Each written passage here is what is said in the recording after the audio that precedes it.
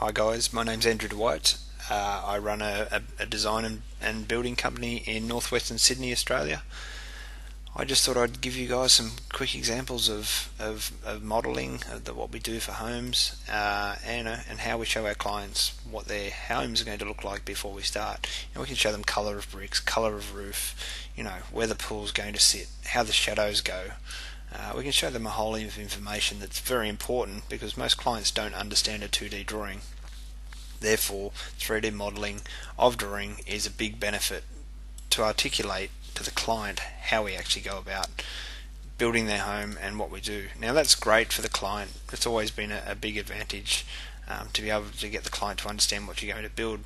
But for construction, it's a different story altogether. There's a lot more information that goes in, and we need to speak to engineers or truss manufacturers about spans, and then taking the time out of your day to go and do that can be quite expensive and adds a lot of cost to the job.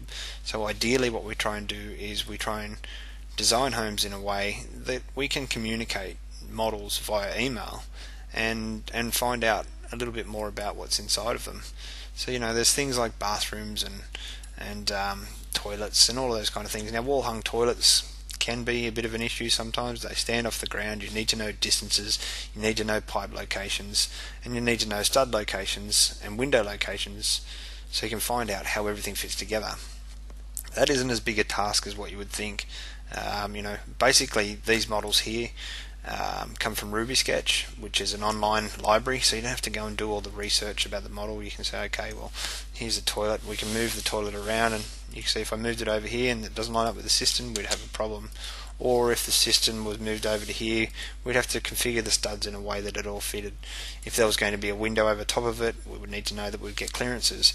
Now doing all that kind of research is a costly thing, and so I created RubySKetch, and what we did, we drew manufacturers' products so that people can see, okay, how is it going to fit in the room, how's it going to work, and so that it doesn't take builders a whole heap of time to put them together.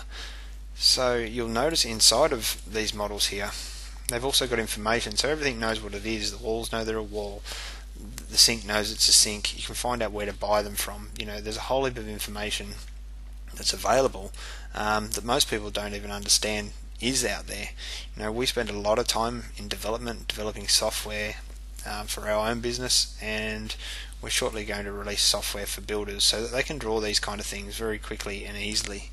And then they can show your clients. There's big advantages to show your client this kind of information, but there's also bigger advantages for the cost of construction to have this type of model.